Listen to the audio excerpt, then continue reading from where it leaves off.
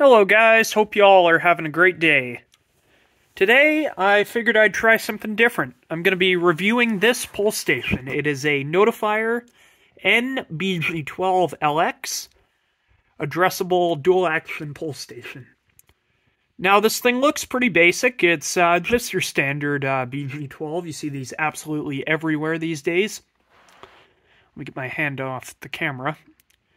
Anyways, so yeah, you see these in most new installs here in Alberta, Canada, and you see the Firelight variant in America quite often. So there's a few different varieties of them.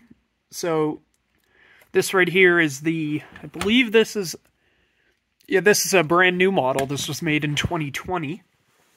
And I also have, this is another identical one. That one was made in 2019, I believe. And then this right here is a Notifier NOT-BG-12LX, which is a fire warden only device. Only compatible with the Notifier NFW series of panels, whereas these are compatible with the AFP, AFC, AM, and NFS series. So without further ado, I'll go over a little bit of info on these. So they pull just like your normal BG-12. Push it in, pull it down, and there you go. It's activated. You can see the big yellow activated sticker here. And like you can probably guess, they reset the same way. Why the fuck am I struggling so hard? So you turn the key, pop it open, like that, and on the inside it's like any other addressable BG-12. You have the switch. This one's got a nice switch in it, nice and stiff, sturdy. See, like that.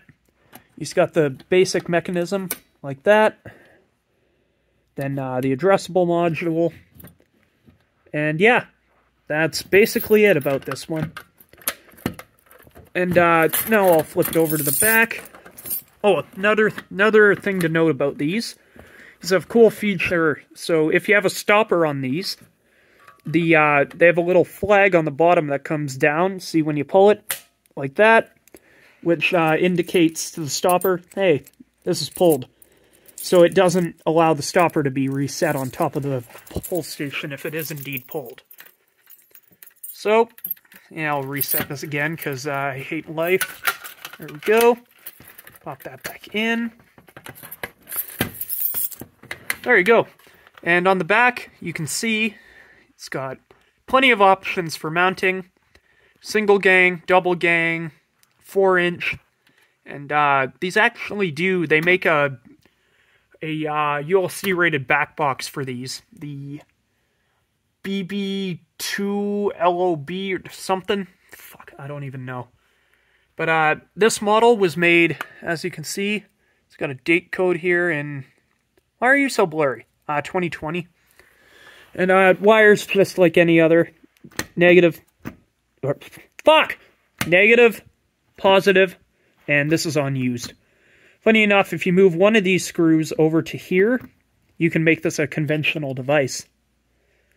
So yeah, that's basically all about these.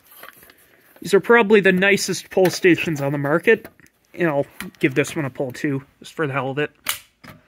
There we go. And I'll reset this one as well. Fuck! Why am I struggling so hard tonight? Oh my god, I just realized it's like 11:30 on a frickin' Wednesday. But yeah, there you go. There you have it. That's a basic review of these. I would give these, I'd say about 9 out of 10 MXLs on the, wait, no. MXLs would be bad. I'd give these 9 out of 10 320s. Alright? Thank you guys for watching, and have a great